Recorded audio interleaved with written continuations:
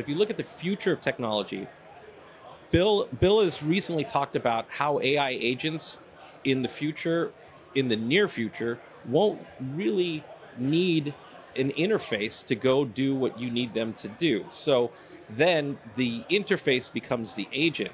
And if you're going to perform a cross functional workflow towards an outcome that has business value, then you're going to have to look at sending those agents out to the disparate systems and then connecting them across on a platform to execute. But in that process, then it has assembled the data into that workflow from the disparate systems, of which then it can learn from, optimize, and improve. And that is transformative.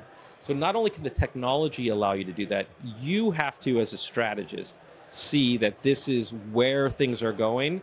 And any decision that you're making in reinforcing that legacy process is going to be in your way as this future scenario comes to life. And it's coming to life sooner than later.